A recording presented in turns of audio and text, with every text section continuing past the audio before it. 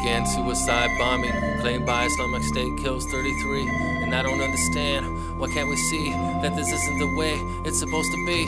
My Huckabee's about to run for president, or maybe not, that's what he said. Guess he can't make up his own damn mind, or maybe he's just waiting for hope on May 5. And may I introduce you to Apple stock valuation reaching $1 trillion. OMG, I don't even care to rap about this, that's so much money.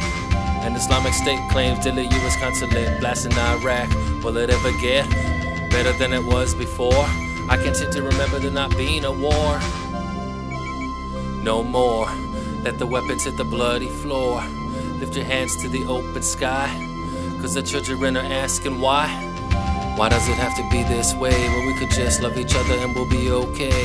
Put your hands together, this is why we pray. Tomorrow could be better, that's what they say.